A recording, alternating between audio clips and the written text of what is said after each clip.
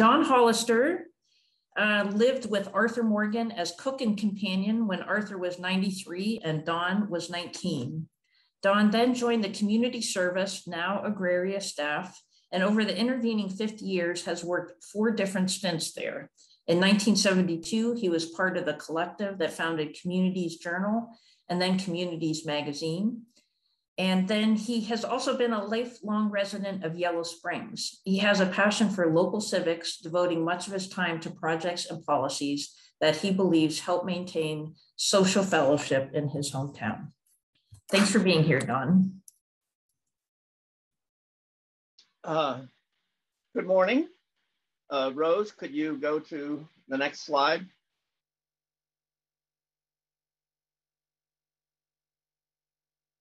And this is my theme for the next few minutes. Arthur Morgan described community as both a fundamental of human society and as a medium for cultural change. And could we go to the next slide?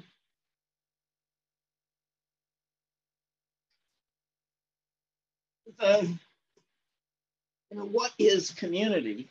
And we all have different social experiences. We have different lives. But this is a quote from Morgan: as a pile of lumber, nails, part of this is covered up. As a pile of lumber, nails, and paint is not a house, so just a collection of people is not a community. And our lives play out differently. We have to make some degree of assumption that everyone is seeing the same things we're seeing, but in reality, it's not. And that's something that I don't know that all his life Morgan was thinking about this, but certainly later in life, he mused a lot about how people's experiences, their fundamental framework, in their social framework, affects what they see and how they interact with others. And if we go to the next slide. If you step back, thinking again just about that pile of lumber versus how does it become a house? I grew up in Yellow Springs, and a lot of my friends were from military families, and they moved every 3 years for much of their life. And then I have other friends who were pretty much in place for their whole childhood and whole adult life.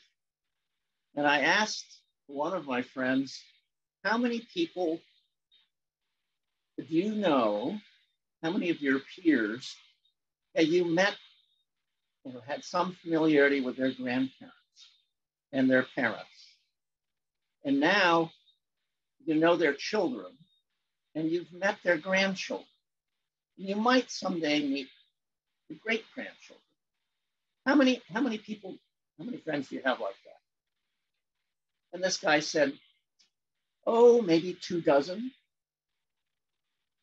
And I was kind of floored because I was stretching towards 1 dozen. But that gives a framework, a time perspective that is different than simply being at the coffee shop and having some really good friends. And if you also go, oh, he looks just like his grandfather, or he's a jerk just like his dad, or I'm impressed that the son is so different than the father. Anyway, that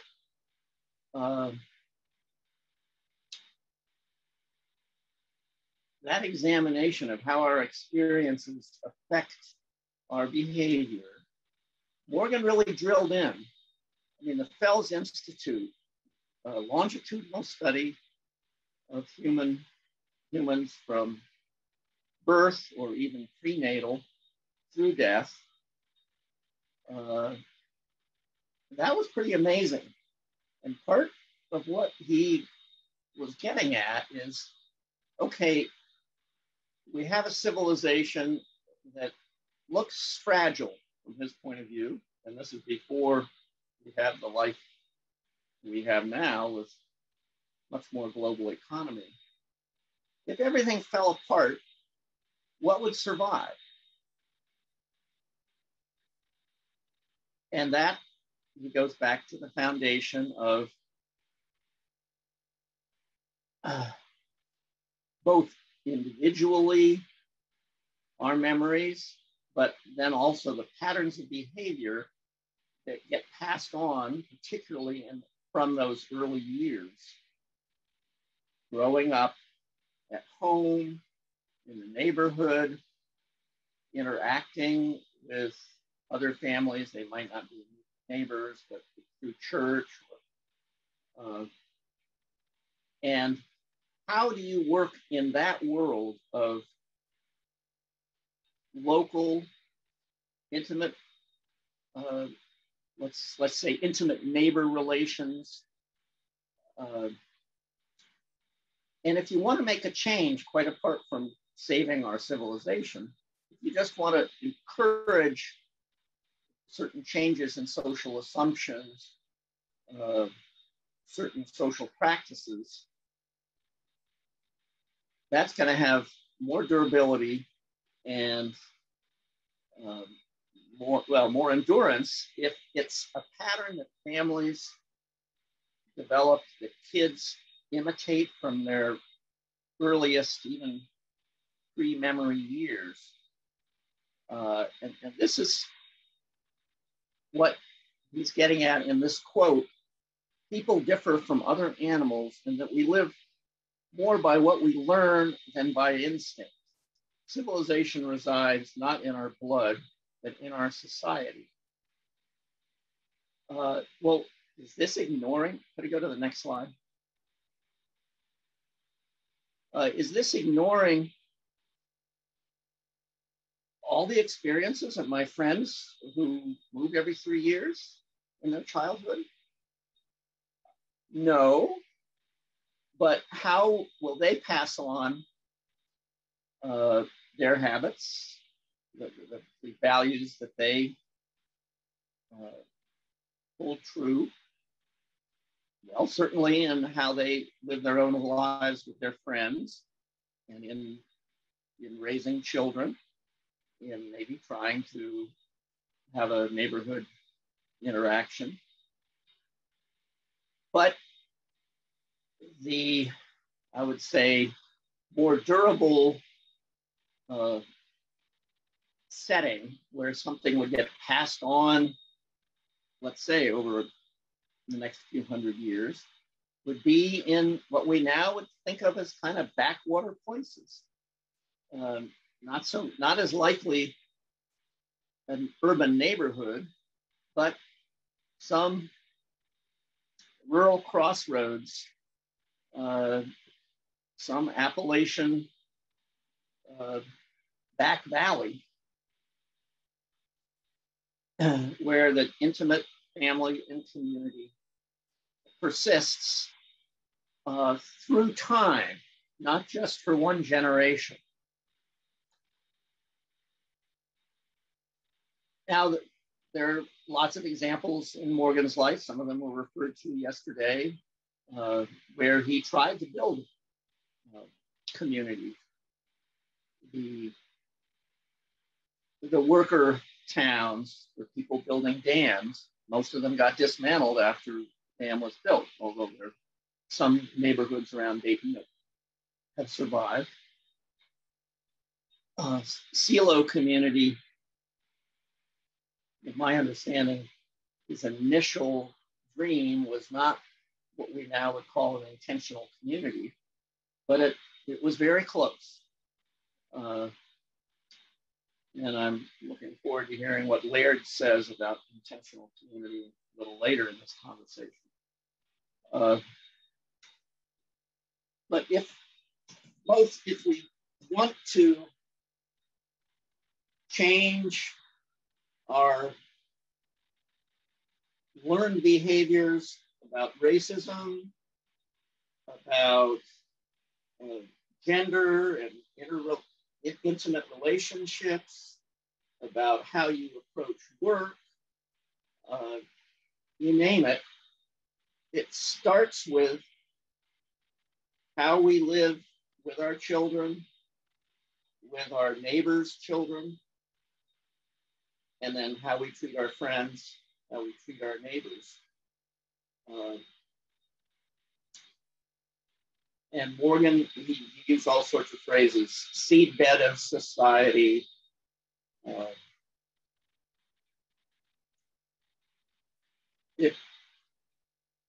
It sounds too simple, but in our world of the internet and being able to drive 2 hours to see my grandkids, all that could go away with one solar pulse zapping the grid. You see little hints off and on when we have an economic recession or even collapses. But what would, worst case, if there were still humans alive, what would be the basis for passing on patterns of behavior and the values that we think are good? And people may disagree what those are, and you could have an intentional community, for instance, that espouse values that I don't share, that it could successfully create a different civilization that I wouldn't endorse. But that's the building block. Small local community. We'll get the next slide, please.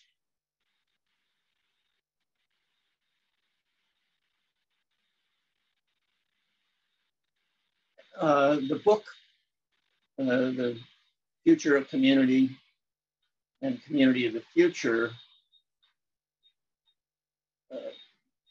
is an expansion of this quote from Morgan. The new community can be something new under the sun. It can recover the precious qualities of the old, the fellow feeling, acquaintance, goodwill, mutual respect, the planning and working together for common ends. It can escape the narrowness and provincialism of the old village. It must have clearinghouses for exchange of ideas and experience. Now, this does not dismiss all the other kinds of things that Morgan worked on or inspired. But as he got older, he seemed to focus more and more on this kind of mountaintop view. What's going on? Is our civilization going to survive? How do we pass on the best? And how do we make something new? And that his answer was through community. Thanks, that's all I have.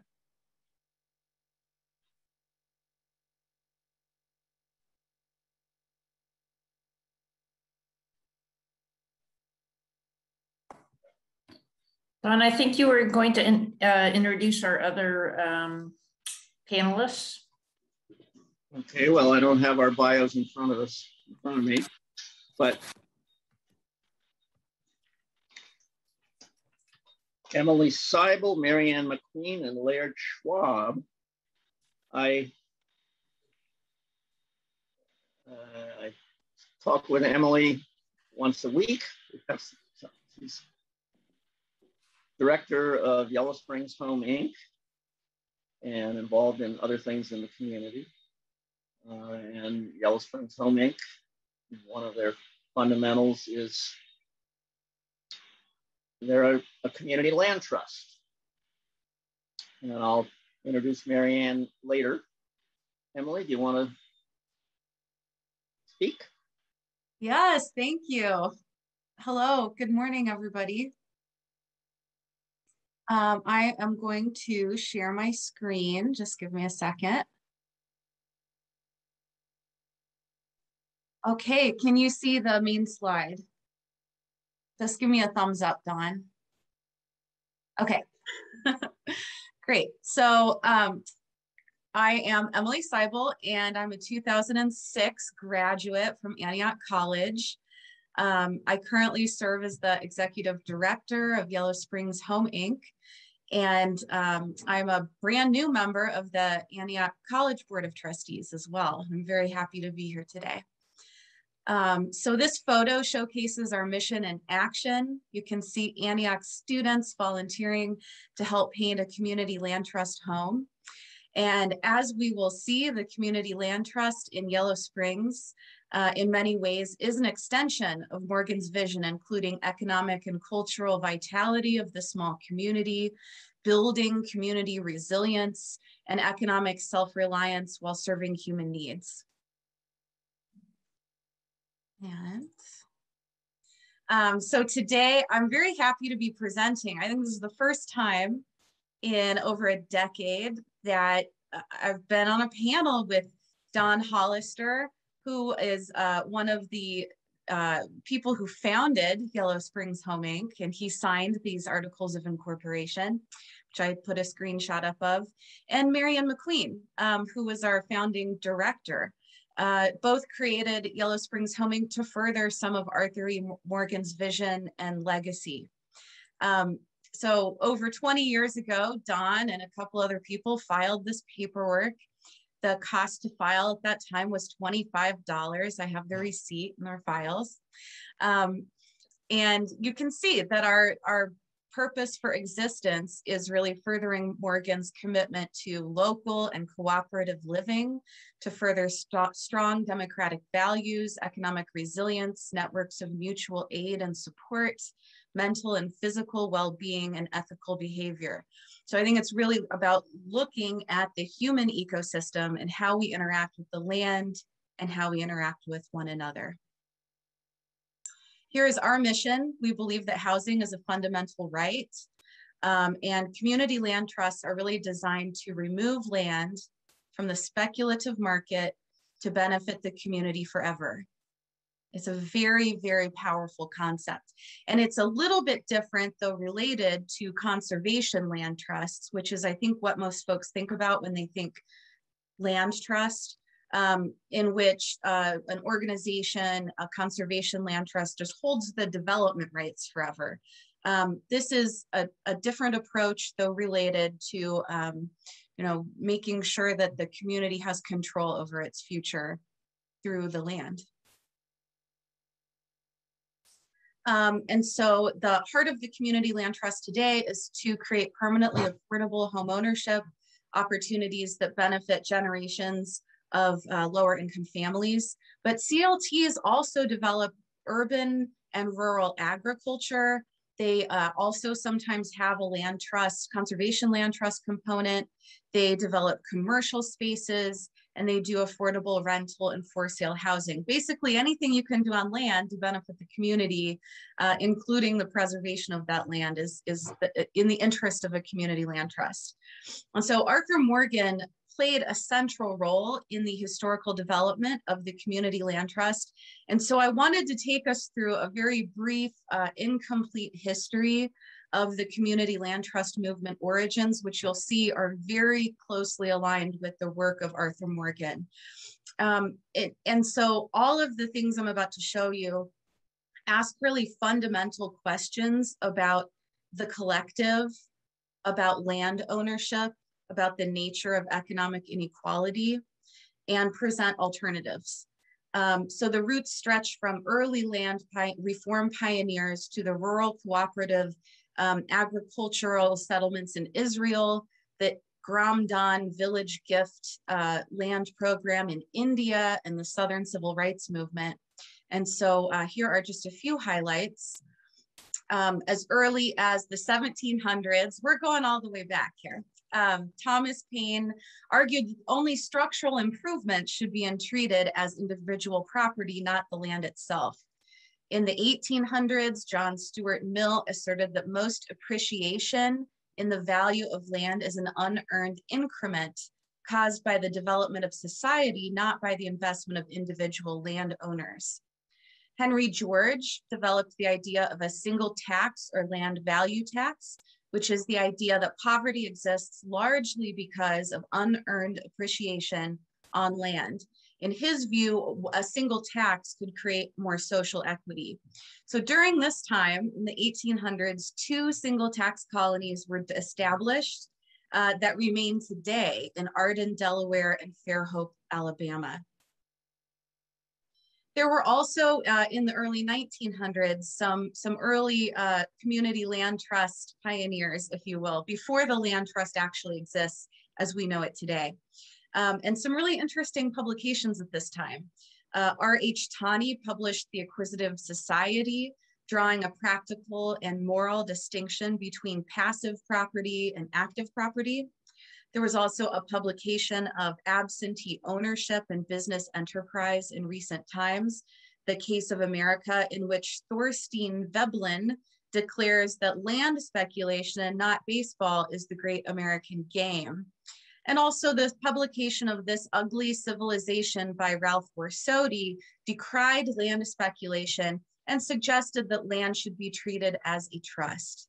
And that is where Arthur Morgan enters the conversation. As you know, before becoming the president of Antioch College, Arthur Morgan served as one of 3 chairmen of the Tennessee Valley Authority as part of the New Deal. And in this position, he planned the creation of a leased land community in Norris, Tennessee that experimented in community land holding. He established Norris, Tennessee as a planned community to house workers building the Tennessee Valley Authority's first dam. Morgan had high expectations to make Norris different by planning a community for the workers, not just temporary housing. He and his staff laid out a model town, including small all-electric homes set on winding streets, dormitories, a cafeteria, and even a community building. And Morgan brought in J.D. Dawson from Antioch College to direct a social and educational program at that time. Workers on each shift were offered 4-hour courses in farming, dairying, stock breeding, and chicken raising at the demonstration farm, and classes in ironworking, furniture making, and draftsmanship in the village. And then in 1938, Morgan made a second attempt to establish a planned community on leased land. Using money from a Chicago philanthropist, he purchased 1,200 acres north of Asheville, North Carolina, and developed a land lease settlement called the Silo Community. The Community Land Trust promotes permanent affordability and was initiated in part by Morgan's writings in these community land experiments.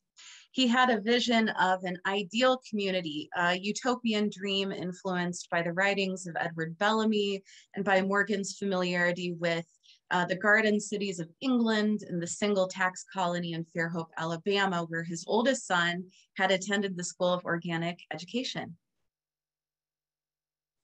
For this reason, Arthur Morgan was inducted recently into the Community Land Trust Hall of Fame.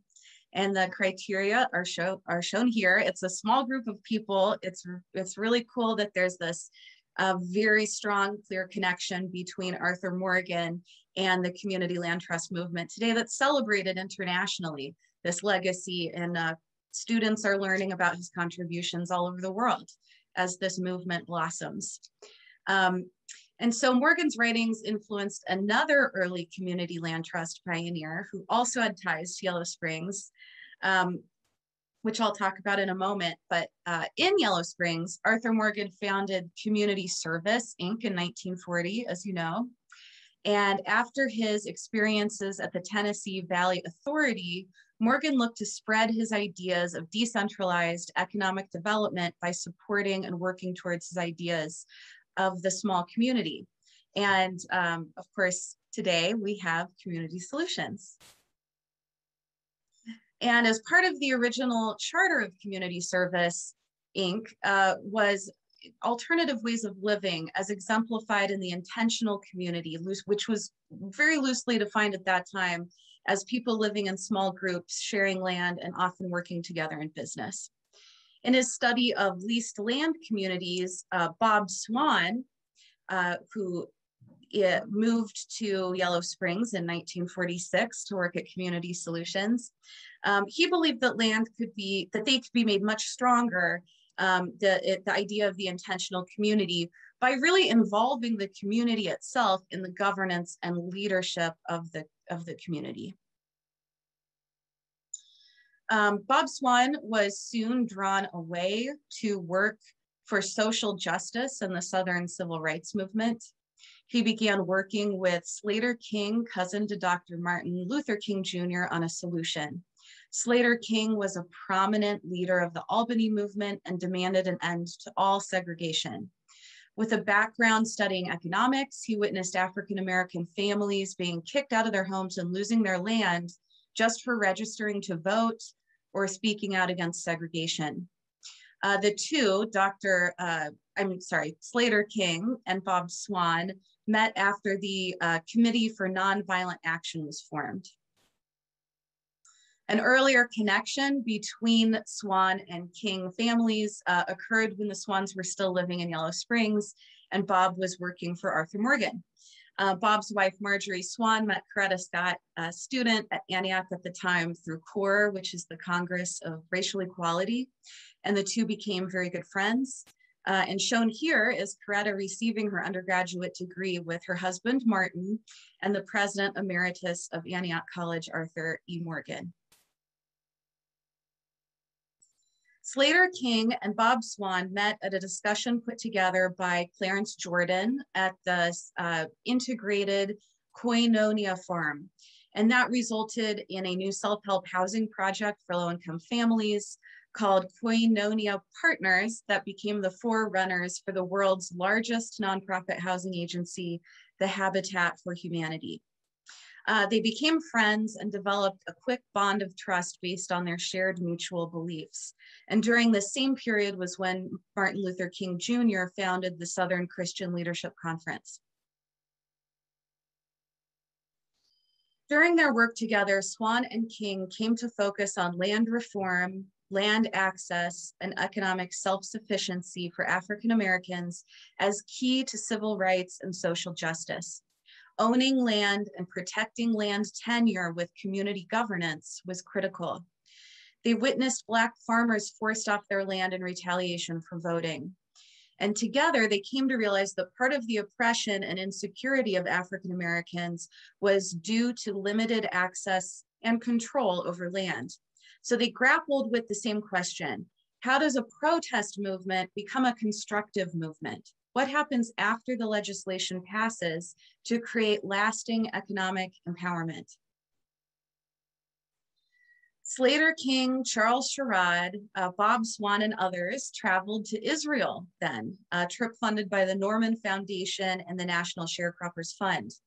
On their return, they convened a meeting in Atlanta of representatives from a dozen different civil rights organizations, encouraging the creation in the American South of something like the Moshav model they had encountered in Israel. Moshavim were planned settlements that combined individually owned homes on community-owned land with agricultural production and marketing organized on a cooperative basis. At that time, then New Communities, Inc. was incorporated in the following year. So this was 1969. Or 1970, excuse me. And 1970 was also the year that Arthur E. Morgan retired from serving as the executive director of Community Solutions. So there is so much to say about the world's first community land trust, New Communities, Inc. I don't have time, unfortunately, during today's presentation, but the full story is documented in the film Arc of Justice, The Rise and Fall of a Beloved Community, and involves discrimination, drought, loan refusals, land loss, and the largest class action lawsuit in the history of the United States. When New Communities, Inc. was formed, it was the largest tract of African-American owned land in the country at the time at over 9,000 acres. And today, the long movement continues addressing contemporary controversies such as African American land loss, food-related disparities, environmental and economic justice, and other related efforts like social justice and racial healing. And so I just want to thank you for your time today. As moving forward, as we think about regenerative, resilient, intergenerational approaches to land, economy, and community, the Community Land Trust has a place in the conversation. And we look forward at Yellow Springs Home Inc. of continuing the discussion with Community Solutions about potential collaborations, looking at these different areas of overlap. And we truly support you in your work and are very grateful to be located in the same community as you. And Susan, what you're doing is absolutely phenomenal. I think we are right at 15 minutes, so I'm going to stop talking. Emily, thanks so much. That was really awesome. Look forward to the discussion. Thank you, Emily. Now, I'm having trouble not sharing my screen. Hang on. You're having trouble not sharing your screen? Or sharing, there we go. Well, you did good sharing. Also with us is Laird Schaub. Laird. Laird lived 4 decades at Sand Hill Farm, an income-sharing rural community in Northeast Missouri that he helped found in 1974. He also served as the main administrator of the Foundation for Intentional Community for 28 years, 1987 to 2015, and sat on the Community Solutions Board for 2 terms, 2014 to 15. Since 1987, he has been a consultant on cooperative group dynamics and a facilitation trainer, working with more than 100 communities across North America. In recent years, his focus on the social side of sustainability has expanded to include an active interest in sustainable economics. Today, he lives in Duluth, Minnesota, where he continues his teaching, consulting, and writing. His blog is Community and Consensus, blogspot.com. Laird, it's good to see you. Okay, thank you, Dan. There's a lot of familiar faces here on the screens, and I know there's a lot of people that are listening who don't have their videos on, but we'll do our best here. I want to, rather than give a skein of a lot of history stuff, which is probably interesting, I want to focus on, I guess, my life didn't, I'm 71 years old, but my life didn't overlap with Arthur Morgan's. That is, I never met him, although I have a great deal of familiarity with the Morgan family. I met both of Arthur's sons, Ernest and Griscom, and knew Jane Morgan, and both of their kids, Faith and John, and Faith's the same age as I am, and so I have some touching of the Morgan family. The seeds that I want to focus on here is the way in which Arthur established this organization, first as community service and now what it is today, and as a vehicle for connection of, I guess, of communities. Notably from where I sit, as it was been pointed out by Emily and others, the community service group helped start a group that was called the Fellowship of Intentional Communities in 1949. And it was at that time it was basically a group of people that got together. April, if you could turn your sound off, we wouldn't hear you sneeze. Okay, thank you. Thank you. So if, where was I? I was going to say in 49, this group was Ohio Valley and Mid-Atlantic communities that was largely motivated by people who did conscientious objection during World War II. Many of them served jail time. And they wanted to get together and talk both shop about living in community, but also how could we, what did we learn from World War II that we wouldn't have to repeat it? that's a big target, and there's arguments about like how far did they get with that conversation.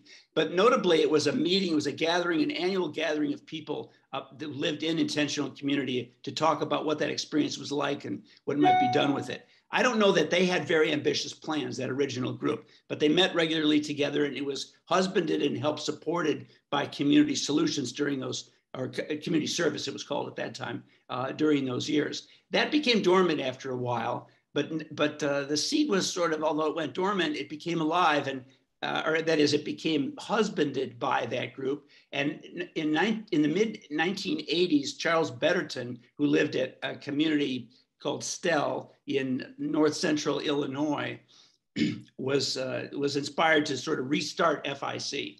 And so he got a grant from community service of $2,000, I think at the time, to help pull together people, a new generation of people, and restart the fellowship and see where that led. And I was part of that. So in some ways I benefited from that connection from the Morgans.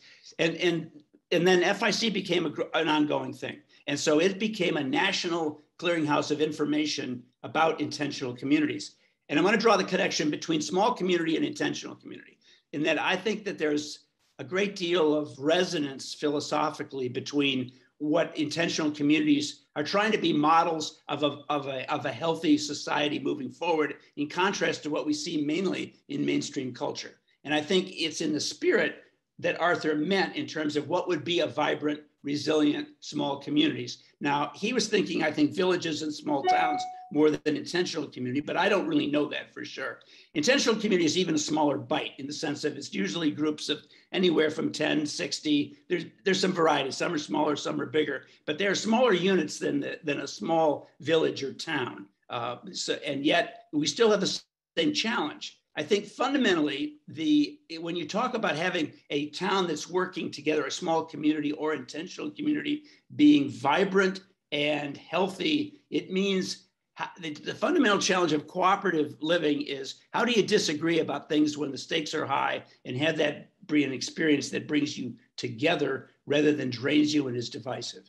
And as that's the field I work in, and a lot of intentional communities struggle to have that kind of experience. And so in other words, we're trying to learn the nuts and bolts on a group dynamics level of how does cooperative culture actually function? How do you make that work? It's great to have the theory, it's great to write about it, but how do you do it on the ground? How do you create a community that has that quality, has that kind of conversation where there's inclusivity and the recognition that people are going to disagree? How do we work through that and do it well? Because the mainstream culture mostly doesn't give us a good model for that. And so how do we learn from it? That's, to me, the biggest, most important impact of intentional communities, not because I think a lot of people will ever live that way, because it's a very tiny percent. It's like 0.03% of the US population live in intentional community. While that number is growing, it's very, very tiny. So it's not the wave of the future, but it's the R&D centers for how culture can work. And so we're trying to learn, what do we mean cooperative culture? What are we learning about how do we get along? How do we be real with each other and get us closer together? So the idea isn't homogenization, but listening to differences and living with, breathing in and out through diversity. That's the challenge. Whether that's what Arthur meant or not, I don't know, but that's what's become of the seed that he helped plant, and the part that I touch and what I think is vital. I think a lot of us, all of us have ideas we put out there, and we don't always know which ones are gonna sprout, nor what fruit they will produce. So I'm not in a position to speak what Arthur meant, but I can say this is what's come of that seed and why I think it's important. Now, in addition to the challenge that I named there about how do you disagree and how do you function well, and this is crucial because it's about social sustainability. It's like, how do we work together without trying to have one be subsumed under another, but we listen to all voices and figure out how to move together. In addition to that challenge, I think it's worth noting, and I'm touching back, I think, on something that was, I believe, highlighted yesterday, which was the economic side of Arthur Morgan's work, but that also touches intentional community. There's two important ways in which communities are trying to be models of something moving forward in terms of sustainability, and it ties back into the concept of resilience. One of them is the power of sharing. we have somehow gotten, as a mainstream culture, very far down the line of you need ownership of things to have high quality of life, when really you don't. What you need, I think, is access to things, not ownership. And so there's power in sharing things. And so communities are great at, we don't have to own one of everything. We can collectively own some things. It probably makes sense to, maybe have your own household kitchen and stuff, and maybe you need your own vacuum cleaner, but I don't know that you need your own lawnmower, or you certainly don't, everybody doesn't need to own a pickup truck or a table saw. And there's so many different things that you want access to, but you don't need to own if you can work out the dynamics of sharing. And communities are powerful in that. And think about how that becomes an economic lever, in the sense of, if you don't have to own a thing, but can share it and have access to it, you don't need as many dollars to create a quality of life. And so that gives you a lot of economic freedom in terms of doing work you love, because it doesn't have to have a high salary, because you don't have to own everything. So communities are pioneering, what does it mean to share? Not because you got to, but because you can and it makes sense, instead of chasing acquisition of goods. All right, so that's one lever. The other one is how we define security. We have gotten into a place in the mainstream culture where it's mostly defined in terms of bank accounts, insurance policies. Do you have enough money stored aside to protect yourself as you age and become infirm and aren't able to do as many things as you once were, to survive until death, and maybe still have something left over to pass on to your heirs? However, historically, that's not where security was defined. If you think in terms of tribes and villages or small communities, then I think traditionally security is in terms of relationships. The village takes care of its own. It holds each other. And if you trust in your relationships, if that is your security, because everybody doesn't get sick at the same time, or everybody doesn't break down at the same time, and you have an intergenerational mix, you can always, the village can take care of it's the people who need support, and then they will be supported in turn. And if that is your security, again, you don't need dollars to do it. What you need is healthy relationships. What you need is connection and solidity, and a sense of the village or the town takes care of its own. And this I think is in the spirit of what I think Arthur meant by small community. And again, that becomes an enormous lever of like, wow, if I have strong relationships, I don't have to chase dollars to have a good life. I have to invest in people and in connection and in getting along. So those are things that are pioneered or recaptured, if you will, from our human heritage, the long sweep of history of how human people have gotten together and functioned. And we've gotten away from it a lot in the last century. And I think Arthur sensed some of that. And I think this is what is trying to be recaptured or rediscovered in intentional communities, that then becomes hopefully available to the widest possible audience. Not so that everyone will live that way, but will understand the power, because everyone can build relationships where they are. It's not just about relationship to property ownership or land ownership. It's about relationship to people. So that's what I got to give.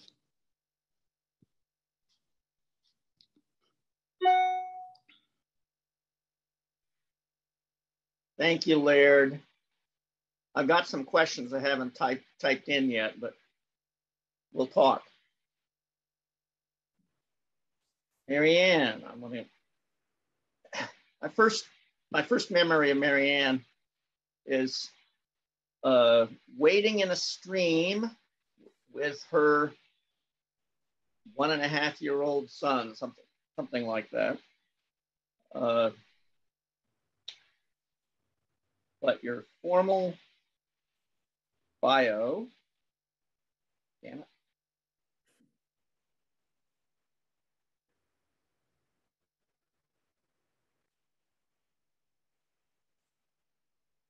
Marianne moved to Yellow Springs in 1972.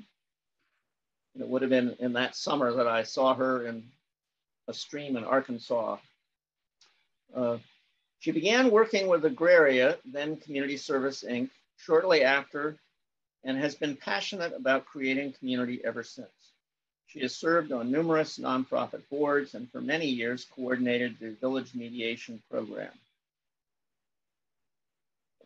Marianne served as Director of Community Service from 1998 to 2002. She went on to become a founder of Home Inc., I would say she's the first director who really got it going. An organization dedicated to strengthening community and diversity in Yellow Springs and Miami Township through affordable and sustainable housing. She served as the director of Home Inc. until she retired in 2012. MacQueen currently serves as the vice president of the Yellow Springs Council. Marianne, good morning, or good afternoon. Thank you, Don. And I'd also like to thank, well, you, Don, for your presentation, Emily and Laird. And what I would like to talk about really builds on topics that all three of you discussed. I'm looking into the future. Well, I'm going to go back into the past, but my presentation is mostly into the future. So I want to talk about sustainable Yellow Springs, and I think we could agree that Arthur Morgan's work was about what does it take for a small community to be sustainable. And I've lived in Yellow Springs. Yellow Springs is the example that I'm going to give in this regard. I think that what we are currently facing, some of the challenges that we're currently facing were not understood and were not certainly in your face challenges when Morgan was alive. The one that we're very familiar with now is climate change, the impact of climate change, and the uncertainty of what that impact will be. The other is the collapse of our natural ecosystems globally. And that hasn't gotten quite the press that climate change has, but it is certainly of equal or more importance in terms of as an existential threat to certainly to the human species as well as other species. Rose, would you change the slide? I would like to first honor Faith Morgan and Pat Murphy, who've already been discussed some. They both contributed to foundational work in terms of looking at what are the kind of changes that we're going to need to make as communities and globally if we're going to survive as a species. And so I appreciate the work that they have done. Now I want to look back 100 years, 1921, in Industries for a Small Community, I think it is, Morgan talks about coming to Yellow Springs to take over Antioch College, also looking at what the village of Yellow Springs was at that time. So he describes the village as being a population of 1,300 people and as a farming community. Well, in the 100 years that have passed since then, things have changed a lot. Rose, would you change the slide, please? So in the early 70s, I moved to Yellow Springs. This is a picture of me with my friends, a bunch of lesbians, actually, in the early 1970s. When I moved here, Antioch College seemed to be thriving. It was very easy to find a place to rent. As a single mom, I could work part-time at community service, have my son in a cooperative daycare center, and live quite well. We had a rich cultural life. The population of Yellow Springs was over 4,000, and the African-American population, part of the community, was approximately 30%, I believe. Rose, would you change the slide? Here we are in approximately 2021. I'm at the bottom left, and actually a number of people who are on this call, or some of the people are in this picture. Susan Jennings, I think this was a workshop where Michael Schumann had come to talk about local economy. I put these pictures in part because people in Yellow Springs, anyway, bemoan how Yellow Springs has changed. Oh, it's not like it used to be. Well, we aren't like we used to be either. You know, in 1971, I was in my mid to late 20s, and now I'm in my late 70s. So as communities, you know, life changes. Antioch College is much smaller than it was when I moved here. Housing has become extremely expensive in this community, in part because we have not continued to build more housing. That's not the only reason. The economy, whereas when I moved here, we had Vernay, the Antioch Bookplate. YSI was a cooperatively owned business. The Vernay has not existed for 2 decades. YSI is no longer cooperatively owned. The Bookplate has gone out of business or has changed enough, it's not here.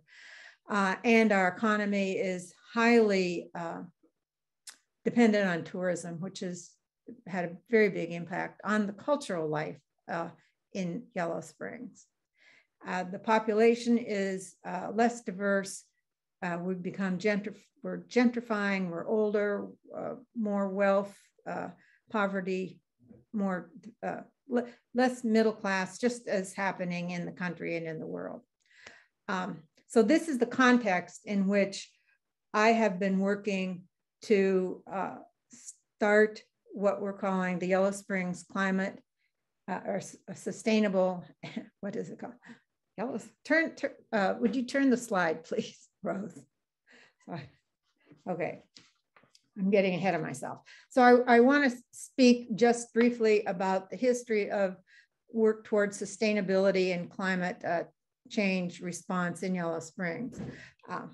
We had a group of volunteers who came together in 2017 to create what we called the Yellow Springs Resilience Network. The distinction between the use of the word resilience and sustainability generally is that sustainability was something that I know in the 90s when I was with community service was the term we were using to encapsulate what does it mean to be able to have, in this case, a community that can sustain itself over time. The word resilience started coming into play more recently when it was realized that the impacts of climate change meant that there's going to be instability, and we're not necessarily going to know what we're going to be facing in the future, so we have to have that capacity to be resilient. And so both of those terms are important terms to be considering now as we think about the work that we need to do to be able to have a future. In 2018, the Environmental Commission, of which I am the liaison, worked on the beginnings of a climate action plan, and I've included a slide that shows the work that one of our members did in looking at what portion of greenhouse gas emissions come from what different sectors. And the bottom right, he is showing what he imagines what he was able to determine would be the emissions in Yellow Springs. Neither of these two efforts really moved the needle forward. And so in this year, 2021, I asked that one of the council goals be to develop a climate action and sustainability plan. And so we've started initiating a pilot project. And would you turn the slide, Rose? This is a picture of Cheryl Smith standing beside Agraria. And I included this in part because Agraria is one of our partners as we're working on the pilot project. I also included it because if you look on the left, you can see the 5 E words that our facilitator, a young woman named Piper Fernway, came up with to so we can think about the principles that we're using as we're working on this plan. So equity, empowerment, education, economy, and evolution. And Cheryl, I included this with Cheryl because I had interviewed her about her her interest in Black farming and then her involvement with Community Solutions and Agraria in sponsoring their first conference. Would you turn the slide, please? The picture, the photograph, is one that I took last month when I was visiting the island of Vinyl Haven, which is off the coast of Rockland, Maine. And you can see 3 wind turbines there. And those wind turbines provide 60% of the electricity used on both Vinyl Haven and its neighboring island, North Haven. Yellow Spring, we don't have wind turbines here really much because we don't have that kind of wind. But in Yellow Springs, we already get 85% of our electricity through renewable sources. And our climate action plan, as we're working on it, is looking at how we can continue to increase locally our sources of renewable energy in terms of both residential, community, and potentially business solar. As probably anyone from Yellow Springs knows, we already have a solar array on Antioch campus, and the village itself has one. And of course, another piece is also to continue to educate people on how to be more efficient in their use of energy. Rose, would you turn the slide? Now, not everyone is going to get a horse, but as I was interviewing people in Yellow Springs who are already practicing some of the principles of how we are actually going to be more sustainable, I interviewed Sandy King, who did make a decision to sell her car and get a horse. Some of the things that Yellow Springs has already done is that we have a complete streets policy, which means that ideally any of the streets in Yellow Springs can be traveled both by cars and trucks, but also by people on bicycles, walking, and other kinds of active transportation. And as you see, we have an active transportation plan, and we've done safe routes to schools. So part of the climate action planning is to how do we increase walkability and bikeability. Another piece could be changing all of the cars and vehicles that are owned by the village government, by the schools, by Antioch College, by businesses into electric powered vehicles. Change the slide, please, Rose. Clearly, a lot of the impact of energy use comes from building, both the embodied energy in the buildings, as well as the energy that gets used through the life of the building. So this is a photograph of Andy and Beth Holyoke. Andy has built a number of straw bale houses in the village. And one aspect of straw bale is not only that it is very energy efficient in terms of heating and cooling of the building, but it also uses straw bales that are available locally. Some other things that we're working on is creating a new building department in the village, which potentially could impact and encourage increased building efficiencies. And of course, working with businesses, residents, the college, the schools on how to continue to increase efficiencies in our buildings. Rose, would you turn the slide? Most climate action plans that are done by municipalities are done almost solely by the municipality, and they're almost solely focused on greenhouse gas emissions. As I mentioned, the loss of native habitat, species extinction, pollution, overdevelopment by humans, all of that has equal or perhaps more negative impact than the impact of climate change. And clearly, of course, they're related. So what I think Yellow Springs has made most progress on is the domain of native habitat. And as one of the speakers at one of the Agraria conferences earlier this year, Doug Ptolemy, had noted that if residents, if we can save 30% of our habitat as native habitat, and in particular habitat where there are not just isolated little spots, but habitat where animals and plants can move through corridors, we have a chance of maintaining life on Earth somewhat as we know it.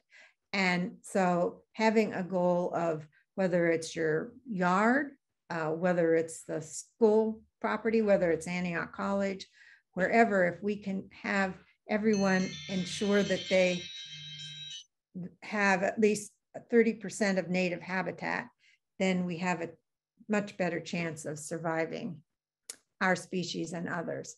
Rose, would you change the slide, please?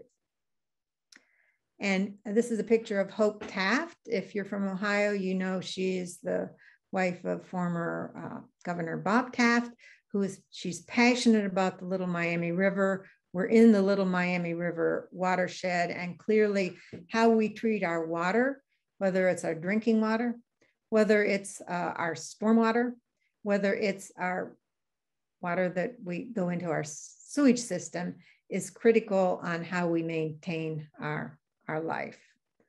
Would you change the slide, Rose? And as has been mentioned, local food is another aspect which generally is not included in climate action plans, but which we think is critically important. And these are some of the aspects that we're looking at in our climate action planning project. Would you change the slide, Rose? Okay, this is my last slide, I think. So this is a photograph of Duart Headley and Kat Christian. Kat Walter. You see their home, which is a passive home behind them. They have a natural habitat for their yard. But I chose this slide because one of the things that they've sponsored is what's called a repair cafe, where people can bring their broken things, and other people in Yellow Springs are there who have the expertise to repair them. And we've been stopped because of COVID over the last 2 years, but it's, I think, a great example of what Laird was discussing in terms of how by building our relationships, we can share what we have, whether it's repairing something or actually giving away something that we don't need anymore. So I'm sort of rushing through this, and this is my last slide, but I just hoped that this would give you a taste of what I think, sort of taking Morgan's ideas, but putting on top of that what we're facing now in terms of how we will survive, and using really the concepts, I think, of Arthur Morgan in order to do that. Thank you. And Rose, you can turn this off now. Thanks. Thank you, Marianne. Thank you all. I see a couple questions and comments in the chat, and please add. So we've covered a broad sweep of whether it's land ownership, community sustainability, and then the pioneering communities of intentional communities. And my concern for looking at the sort of heart of culture being community.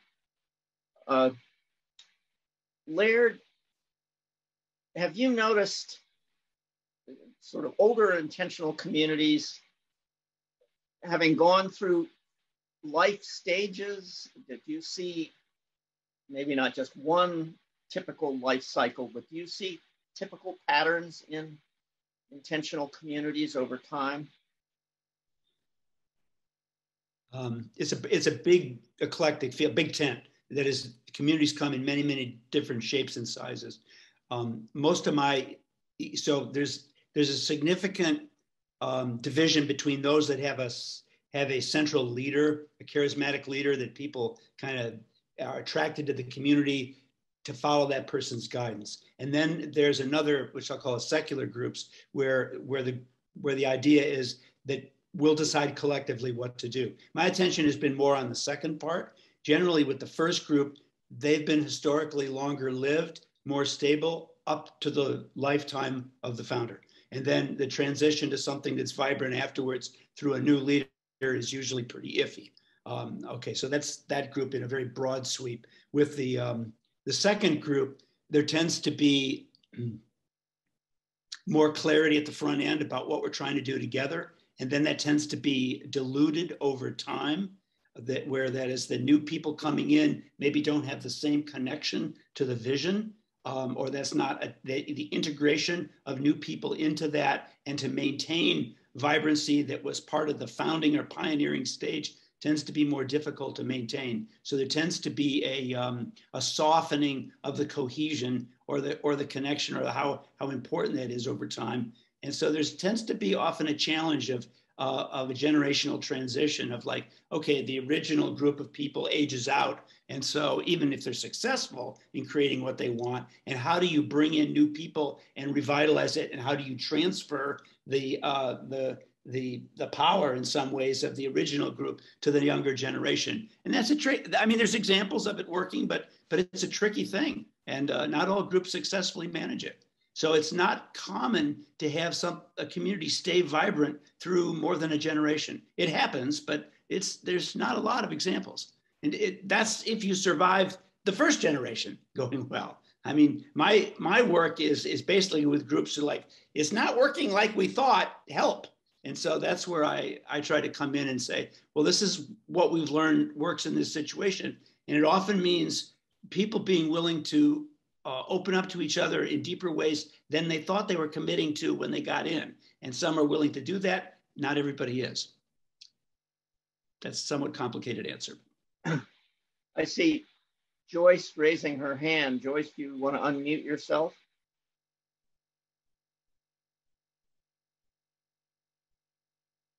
We're waiting. It's typically a lower left of your screen, and there's a little mic that says mute. If you tap that, you would be unmuted. Rose, I don't have power to unmute you.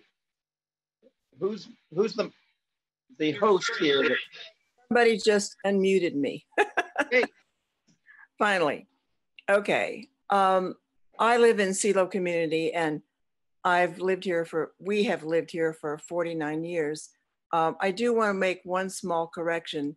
It was started in 1937. So next year it will be 85 years old. And I totally agree with everything that Laird Schaub has been saying about intentional communities. We are really fortunate that we have a lot of young families who have moved, are still moving into the community, and some who have come back, who grew up here and are now taking leadership roles in the community. I always say to those who are looking at joining the community, you are not investing in real estate, you are investing in community, because the way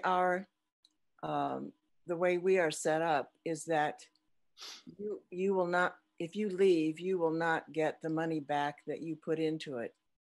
And so your investment is in community, not in real estate. And that is sometimes hard for people to understand. We now have about, I think, 58 households and about 125 people and a waiting list because we only take 2 households a year in order to grow slowly. But there have definitely been improvements, especially in the consensus decision-making process, which was not working very well at all when we moved here. But we have, you know, a health center, a wonderful, huge health center that serves the entire community, and a food co-op that's been there since 1972, that's totally cooperative, no paid person, a craft cooperative, and but the, you know, taking care of each other, I think, and relationships is one of the most important parts of the community. And my husband and I, you know, he's 90 and I'm 85, and we certainly feel that support from the community. And also that our son, after wandering around all over the world for many years, when he got married and had a child, decided to move back here because he wanted to raise his children here. And this is happening because it's been really encouraging that children who grew up here are moving back to raise their families here. So, you know, we're a vibrant community at this moment, but it's a lot of hard work. It's a lot of hard work to live in community. It's not utopia. And I don't know if you know about this book.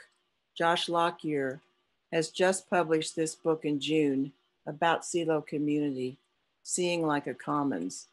And he started on this 20 years ago. And it's a very, very good book about the CeLo community. Well, one of the reasons I asked about generational change or life cycles in intentional communities is that Laird mentioned Stell community in Illinois, and I rudely Googled it while he was talking. And without going into all the detail, it has morphed from intentional community to a homeowners association, and continuing with local utilities and various local services. And they host a local nonprofit, Center for Sustainable Community. And in a lot of ways, it sounds like what Marianne is talking about Yellow Springs trying to do. And I don't know the home ownership pattern at Stell, but Emily was describing the land trust that Marianne and Emily have built. So it connects all the presentations today. One of our questions on chat is more specific about, let's see, the question is, what about the huge effect on climate and inclusion in the plan, decreasing beef and dairy cow input?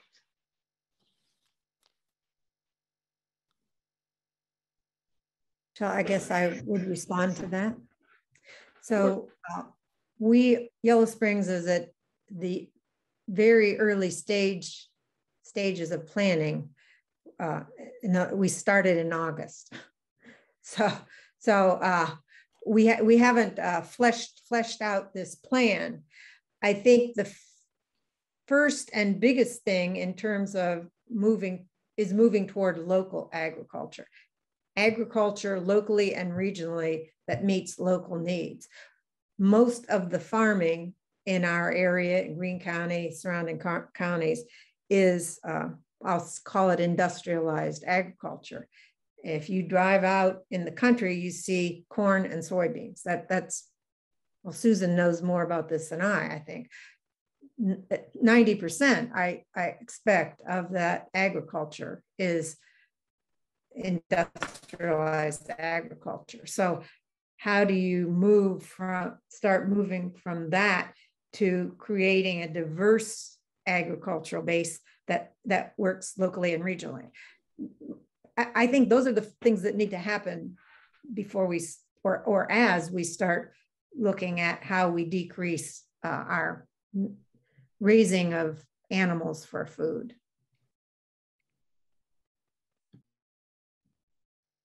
Well, another question. How do you think the shutdowns related to COVID have changed the landscape of our community? This is it's actually addressed to Marianne and Emily. Well, I'll start. And this is something I was going to, I didn't say when I was talking. I think that one of the changes in Yellow Springs, but clearly it's not Yellow Springs, is in regard to what Laird was talking about. How do you deal in a community where you have differing points of view? Now, I would say 50 years ago, you know, I'm not sure how good we were at doing it in our community, but yeah, I think we did pretty good. And up through, I coordinated our mediation program in the 90s, and people were able to come together frequently and talk about differing opinions. That is not true today. And in part, it's because of social media, I think. There are a lot of forces, but I think the pandemic has impacted us in that way. And even here we are on Zoom. It's great to do this because Laird can be here from Duluth, and Lee is probably somewhere up in that same sort of area. But there is something missing when you cannot meet together with people to people. And I think that it does contribute to a lesser ability to work through conflicts and issues. Emily, did you have any comment on how has COVID impacted the community? Yeah, I posted a response in the chat, which I'll read and elaborate on. Okay. So great question, Susan. In the short term, I think that we all felt the presence of a strong community. There were, you know, like 70 or so community leaders that jumped into action. Grids were created to account for every single person in the village. We had neighborhood contacts who were literally going door to door. Emergency food being provided. You know, I mean, there was just a ton of resilience, I would say, that was exhibited during this time. And I felt very appreciative of living here as we embraced technology. And so though we were isolated, and there is definitely an othering that happened, I think, globally, even as we maybe felt like we were becoming more empathetic, there was also just a great loss of empathy and othering, especially for those with differing opinions. So I kind of feel like we're in a healing time right now, and that getting together in forums such as this and in person is essential to our healing and to looking to the future.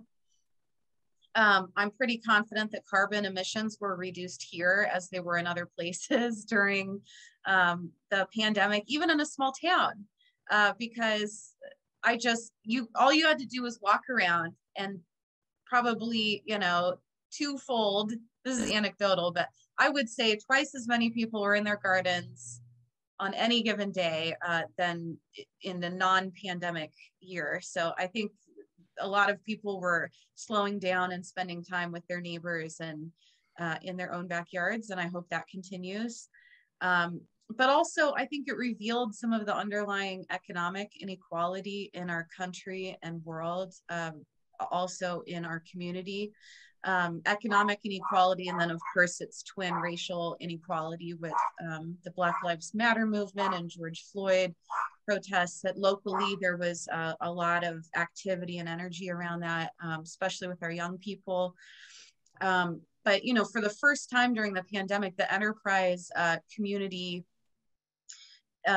Partners puts out a dashboard report, and for the first time ever, now more than half of the people renting in Yellow Springs paid too much for their rent, so that they feel it in other areas of their life and have to make difficult decisions between necessities to make ends meet. So what we call housing cost burdened. And that trend, I think, is just going to continue. And so my hope is that we remember some of the persistent systemic inequality that was made visible during the pandemic and do more as a community to address it. And I will just end by saying I really love the goal of 30% native habitat in our yards and common areas. Marianne, I feel like if we put that challenge out to everyone who lives in Yellow Springs, they would probably step up and we'd exceed that goal just in our own backyards.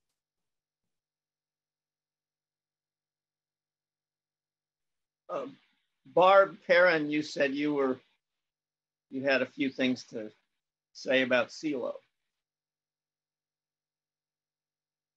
Can we unmute Barb?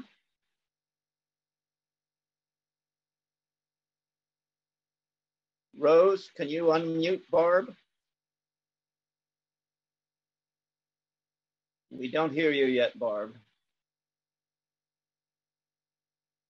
But here I am. Okay. Now we got. I've lived in CELO community since 1951. I moved here with my parents. Most of you might know Bob and Dot Barris rather than the name Perrin, because that's my husband. But anyway, I was the first child to come back.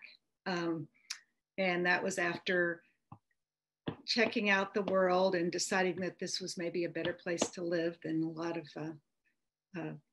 went to college, Olney Friends School, Earlham College. Then I moved to the city, Boston, and then back again. So anyway, when I waited to actually join until I was ready to get married and have a family. I figured if I was going to meet somebody, I might move elsewhere. Okay, so enough about me.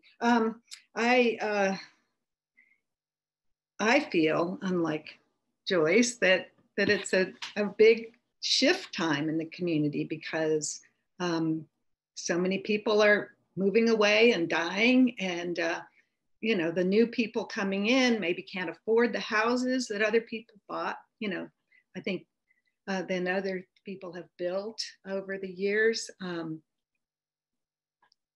hopeful for all the new people, but I feel like the process has been slowing down too much, that some of the vibrant young people that come here are turned away because of the long wait list. And there's got to be a balance. The other thing is that there's a really core of people that run things rather than everybody having a say about things. And the diversity is way down. I think we need to encourage more diversity. Boy, I don't usually talk and I'm going nuts. So anyway, there's a lot of things that we're looking at in CELO. My parents, especially my mother, always said, you don't move here if you plan to leave. Well, everybody leaves sometime. My dad was 98 and she was 93 and they left, I mean, community sustained them. My dad was a CO. A lot of people that started the community were COs. There was like, what am I? See, I'm the oldest member. And it's sort of funny because you just take it for granted when you live here, it's like all the values and stuff. And you go somewhere else and you go, oh, other people don't really know about this or understand this, do they? So I'm going to quit now. I see a lot of people here. I see that there's only 20 participants. So it's like, feels okay to talk. Barb. Yes. What you just said, when you go somewhere else and a lot of people don't realize what you've experienced, kind of a repeat of some of what I was trying to say, that there is people who have stayed in one place and have sixth generation, 5 generation frame of reference, it just looks different. It doesn't mean that you're right and other people are wrong, but there's a different resonance to social behavior. And do I see any hands waving? Greta from CELO. Hello. Just an addition and an increased perspective on CELO. We are a family that, in our experience living here for over 45 years, has seen that 5 to 6 generations. But last night was an event that highlights the community building possibility of an intentional community. It was a Burning Man type burning to highlight the end of COVID fear. And the CELO community was less than half of the participants. We have gathered, 10 or 50. There's been gathered in this intentional formal community, an unintentional community of people who work together, play together, create entertainment together, buy each other's farm products, help each other's lives. So community isn't just this 85-year-old intentional community that we were gifted. It is the greater community that grows around us. Now our challenge is becoming more diverse.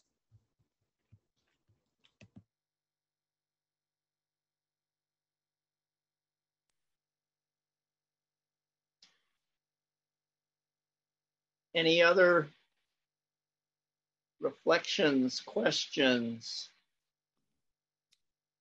I can add a piece, Don. I want to give an example of how intentional communities can be an inspirational model for doing things differently. I lived for a few years, many years as a neighbor, but a few years in an eco village called Dancing Rabbit in Rutledge, Missouri. And they've tried to make a statement of like, well, what can we do to create a quality of life that minimizes resource acquisition and consumption? And so among other things, they do a thing that's very profound relative to US society today. They said, well, if you live here, and this is in rural Missouri where there's really no public transportation, you can't run a private car. We will provide a car co-op, which you can choose to be a member of so you have access to vehicles, but it has to be in that context. That's the only thing we're going to allow to see what we can do with that as to create a model. So the wider perspective is that in the United States today, the ratio of licensed vehicles to licensed drivers, you may or may not know, is about 6 to 5. Now, if you digest what that means for a second, it means that if everybody who is a licensed driver was in a vehicle all by themselves at the same time, which would never happen, but if that did happen, there would still be 20% of the vehicle fleet ready to drive that couldn't be used because all the drivers were somewhere else. And think about what that represents in terms of investment of resources, in terms of not just buying a vehicle, but insurance, parking, et cetera. I'm talking about fat in the system, all right, in terms of that. Now, Dancing Rabbit said not only, and this is like going to the extreme around the point I was making earlier around owning something instead of sharing something. Well, they were going to experiment with sharing on vehicles in Dancing Rabbit, and through the car co-op they did. And so they have a system, which is somewhat clever, where if you want to use a vehicle and you're part of the co-op, at any given time you put in a request and they try to figure out how to manage their fleet of vehicles so that you can go where you want the day you want to go. They've got a system that can provide that more than 95% of the time for the people. You can go to the town you want to in a vehicle on the day you want. Now, you may have to share that ride with other people, so you may have to go earlier, stay late, but you can go where you want on the day you want to go. How many vehicles do you think 50 people need to accomplish that level of meeting the needs? Just pause for a second. Drum roll, the answer is 4, not 5, and one of them's a pickup which hardly ever gets used. Now think about that first statistic I gave you, 6 to 5, and they're doing 1 to 10 or 1 to 12, something like that. And so they're demonstrating that they can take the cars they need to actually meet their needs is less than 10% of the US average, is what's out there. Now think about what that represents in terms of the ability to get off the treadmill in terms of as an economic model and resource consciousness about let's think intelligently about what we actually need to meet our needs. Now I'm going to add one more little cherry on top of that. The number one type of vehicle today, number one selling type of vehicle in the US is a pickup truck. Now, pickups have an important use in some situations, but nowhere near to justify being the number one selling kind of vehicle in the country. This is a fashion statement, an expensive, not efficient vehicle so that you can look cool because you pay. I mean, it's like, and you can't tell me we don't have a lot of work we can do to reduce resource consumption, and intentional communities are trying to lead the way in showing how that might be done. That's my piece.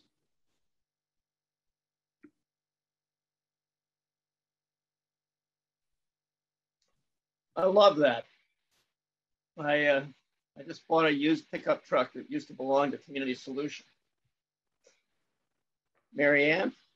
Yeah, I wanted to piggyback on what Laird was talking about, because the idea of sharing resources, well, one, it builds relationships. It's cheaper, but it also means that we're using much less materials, much less greenhouse gas emissions. So it cuts across so many different areas. And I think figuring out how to do that in the broader community is critical, especially for bigger things like vehicles. And I've just started reading a book by, is it Richard called Power? Richard Heinberg? Richard Heinberg, yeah. And I think the central thesis of his book is that we're likely leading to our demise by our ability to access and use so much power. And how can we ratchet down our desire to always be able to control things, and sharing resources and equipment and buildings, I think is part of that. No, many of us got engaged in thinking about community,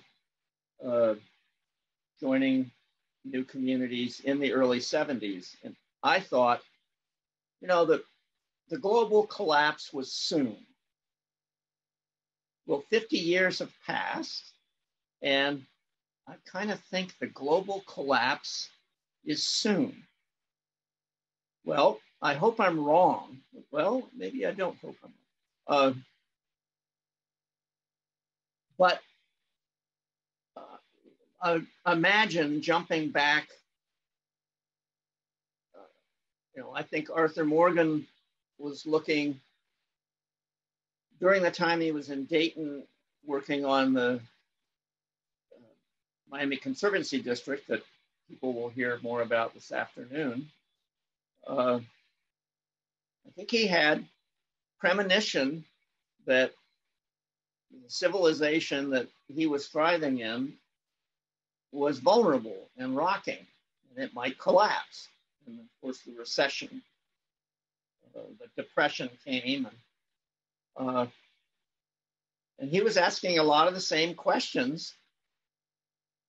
How do we take the best and save it? How do we pass things on? If things do, this current system falls apart, what's the bedrock that we can build from something new? We may not be me, but people who I hope will be carrying on. Well, maybe there hasn't been a collapse, but we've been telling stories of trying to do what he's talking about, or what I think he was talking about.